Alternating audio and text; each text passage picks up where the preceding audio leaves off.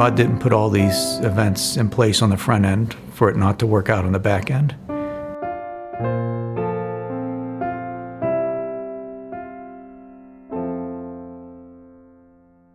I was flying home from a business trip and was connecting through Chicago.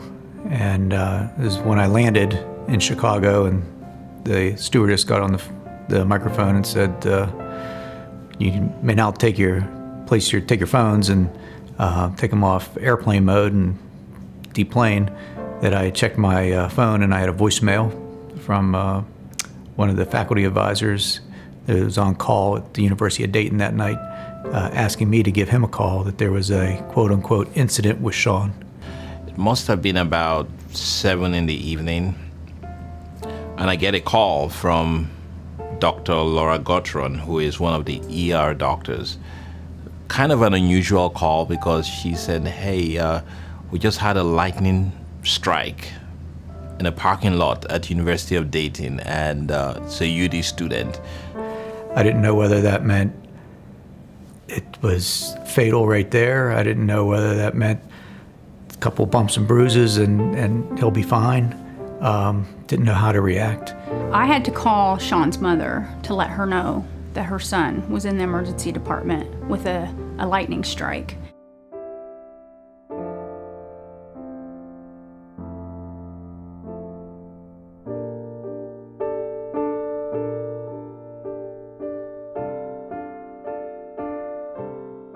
Lightning strikes are not things that people often live to tell about, so this was kind of an interesting situation, and we had heard that he had had CPR almost immediately because this had been witnessed.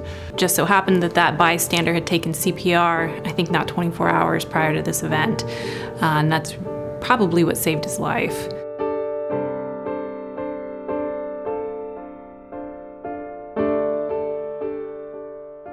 He was breathing and alive and was awake. He wasn't fully conscious, but he at least was not to a point where we needed to intubate him.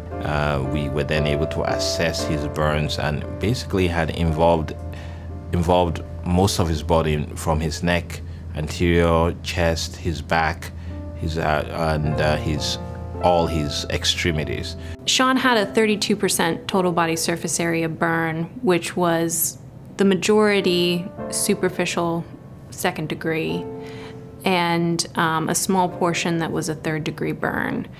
32% is a pretty significant total body surface area for someone to sustain.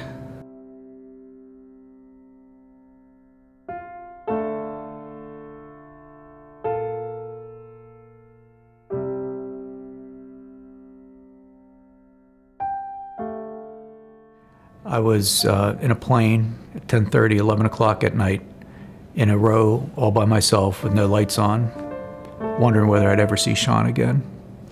And at that point, I took out a piece of paper, and I remember writing a letter to him, and not knowing whether he'd ever see the letter or what have you.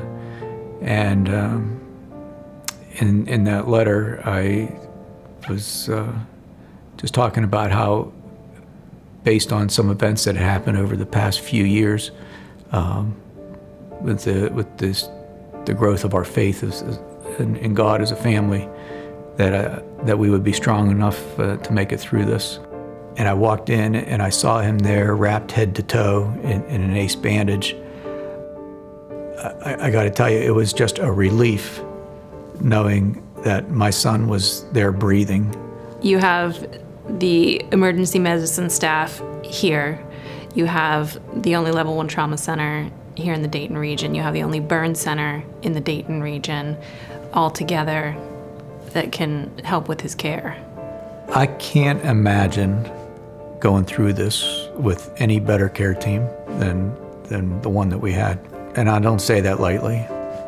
Dr. Perry was phenomenal. We needed somebody who was in control of the situation, somebody who we had confidence in, that we could hand it over to him. And that's exactly what Dr. Perry did. we felt tremendous comfort and confidence and believe that Sean's where he is now because of the decisions that he made.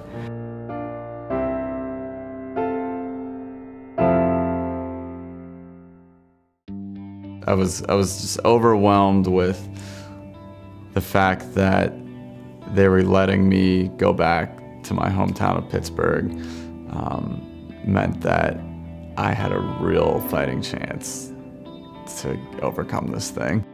It was quite the sight to see them load him on the helicopter and then slowly hover up and then take off into the horizon. It was such a relief to see him on his way home, and yet on the other hand, it was the beginning of what I suspected would be a long, long journey.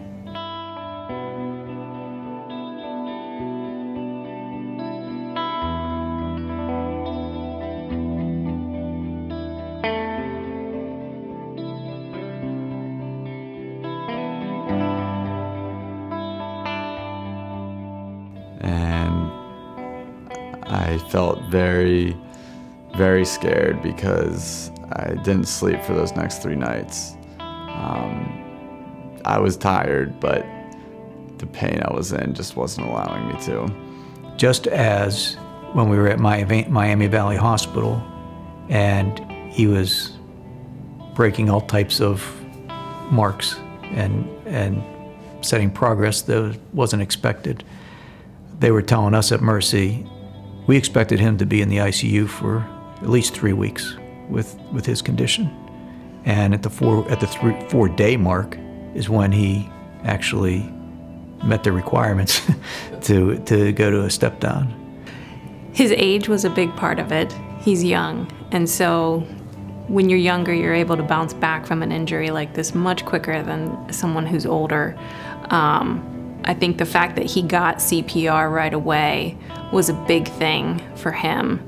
That meant that he had minimal downtime with regard to not having blood flow to his heart and his brain and his other vital organs. Getting to RER right away and getting burn resuscitation care right away, I think, was also a big part of it. From the first day to the present time, he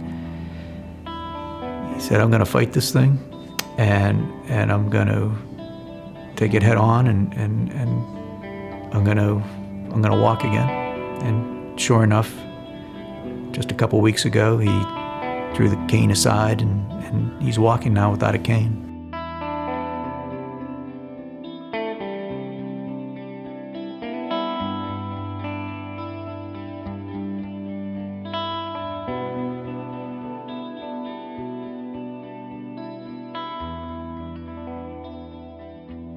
The day I was discharged from the hospital, there was a rainbow above the parking lot at UD.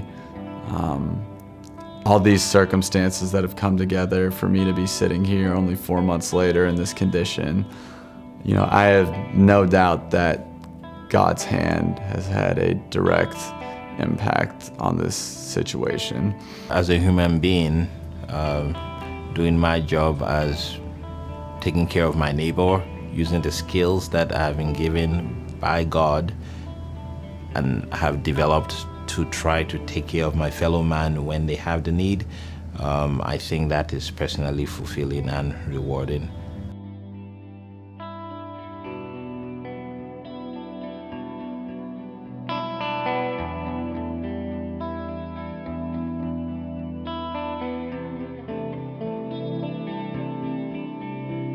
When you think that life could have and should have been taken from you that night, it's a very empowering feeling knowing that you've been given a second chance.